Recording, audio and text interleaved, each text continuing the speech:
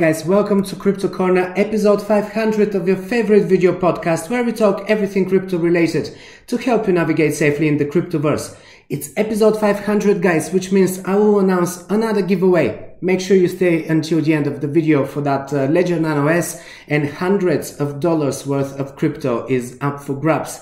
But first, let's talk about safety and surviving this bear market, because I've been through bear markets twice already. I see the same things happening over and over again. In the past few weeks, there's been a lot of turbulence and crypto investors are being hit from every direction, literally. We've had regulators coming for altcoins like XRP, or banning mining operations like in China and almost the entire EU. We got very close to this happening. Russia apparently also imposed mining restrictions. From the other corner, we got hit with the inflation rates and interest rates jumping to record levels. This made things worse, and in the midst of all of this, entire networks like Terra and now Celsius seem to be obliterated from a mixture of market conditions, bad decisions and faulty mechanics. Some may argue that these projects were built with fundamental failures that were not fit for a bear market, and you can't only thrive in a bull market if you want to have longevity. We started this week with the Monday announcement that Celsius, one of the top crypto lending platforms, had paused all withdrawals, swaps and transfers between accounts with immediate effect. This comes just weeks after the extremely painful for many Terra collapse. Their two tokens, UST, a stablecoin algorithmically pegged to the dollar, lost its peg, and subsequently Luna, their second token that was used to collateralize the peg, crashed to zero in the attempt to revive the peg of the UST. Of course, I'm summarizing here as much as I can. I talked about this already many times on this video podcast, so I kind of assume that you know enough about this already.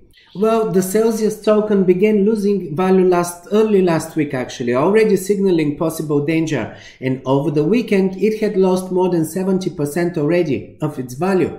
So we kind of expected what would happen next, the freezing of the users' withdrawals from Celsius platform, and in attempt at delaying the collapse of the business. I've seen this happen before. I don't think they will revive it. Once you're out of money and you can't pay all users, it never ends well.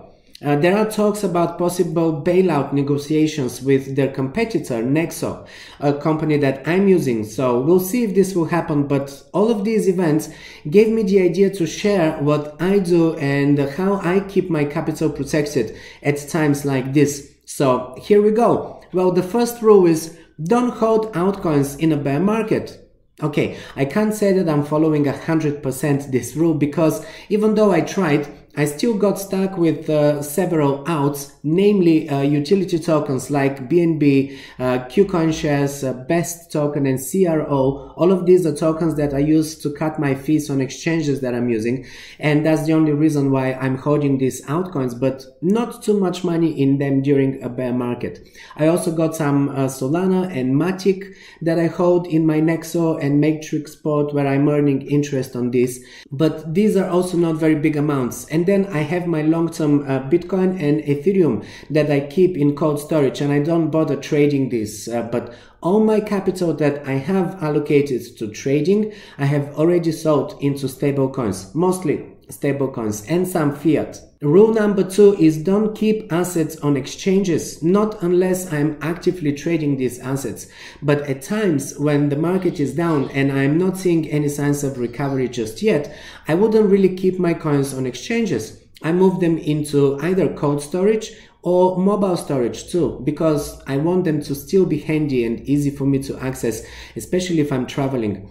I also spread my capital across several exchanges and wallets. I mean, a lot of this, so that I don't keep too much capital in one place. I use 7 or 8 exchanges. I use 5 hardware wallets. I use 3 mobile wallets. This way I have minimum risk, even if one of these gets hacked or compromised in any way.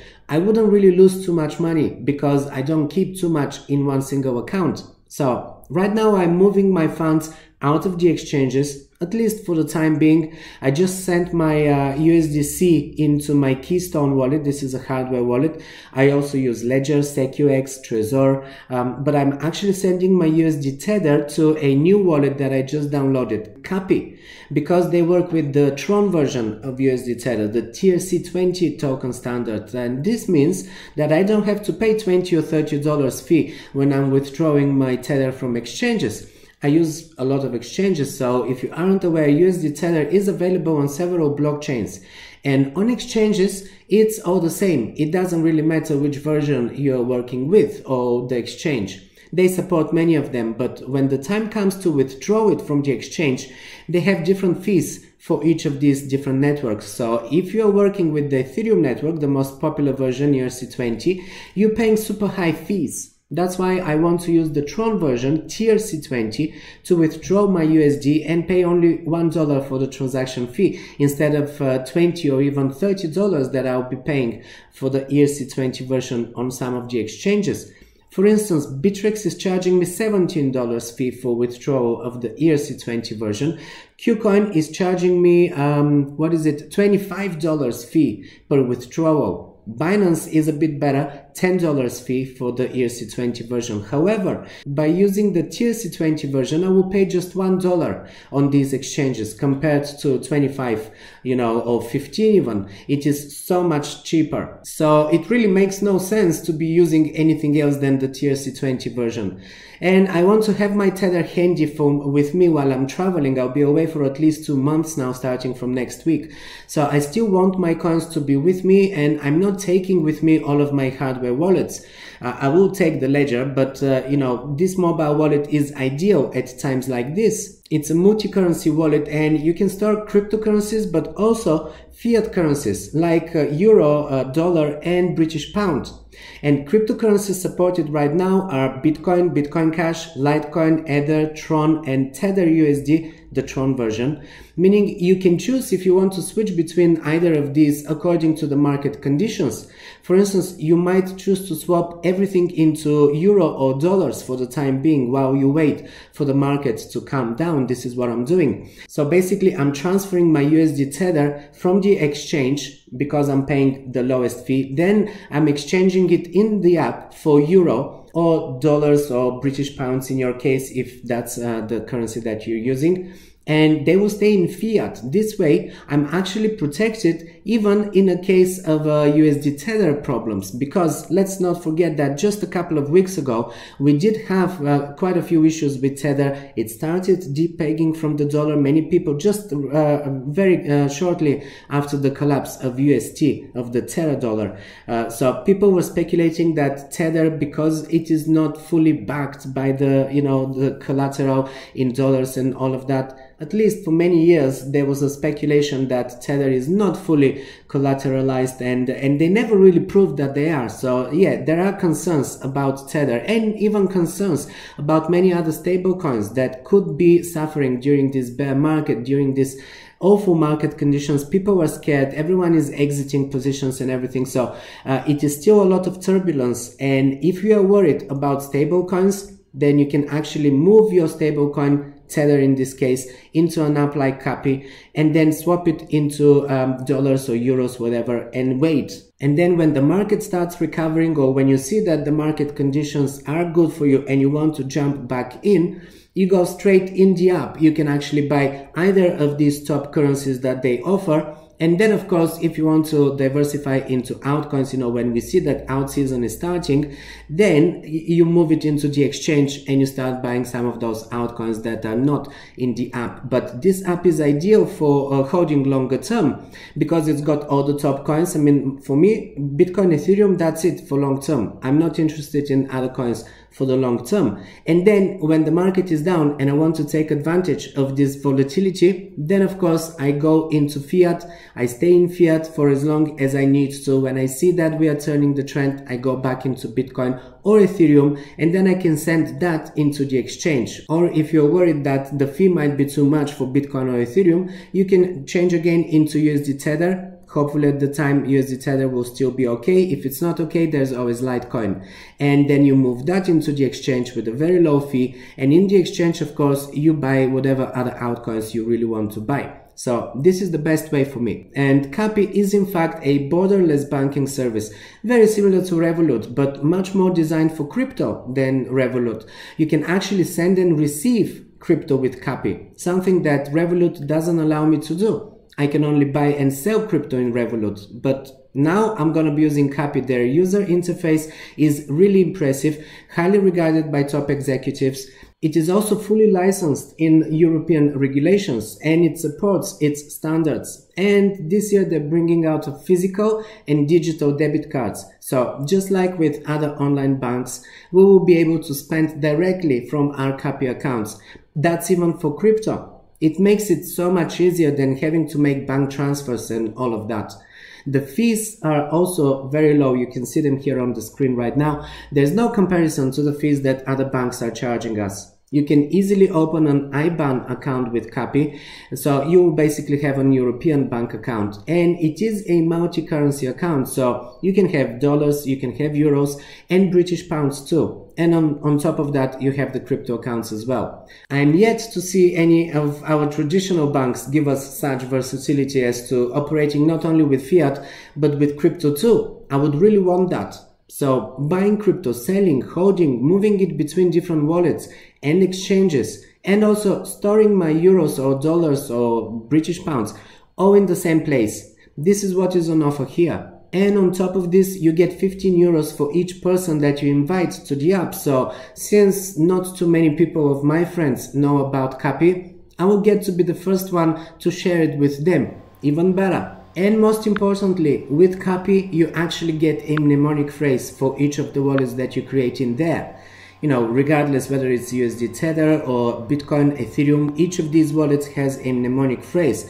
This mnemonic phrase is actually what is keeping your private keys, meaning that you are indeed in full control of your wallet here. You can actually sweep a different wallet into the app, or vice versa. You can take that mnemonic phrase from this app and you can use it with a different wallet, maybe one of your hardware wallets, and you want to actually sweep that wallet with that seed phrase that you're getting, that mnemonic phrase. This is what you do. So it is absolutely giving you 100% control over your capital. This is not just an app that is a mobile hot storage. It is in fact just like a cold storage. This is what I like about it. It is a hybrid, of course, because you access it on your mobile phone. So it, you know, when you are accessing it, you are connected. So it is a hybrid between hot and cold storage. But definitely check it out. I do recommend it. The links are in the description. You can find out more about it, see their social media and everything else.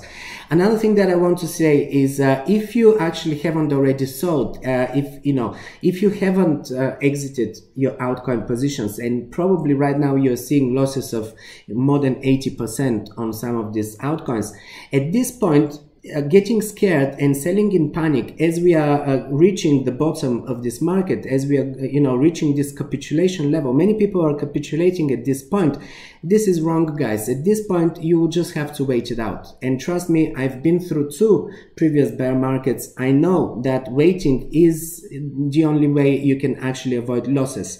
Ideally, you should be selling at the beginning of this bear market, and I did post a lot of videos at the beginning of the bear market talking about this bear market, talking even about it probably going for more than a year. This was back in October, November last year when I was doing these videos. So for those of you who are following me, you know that.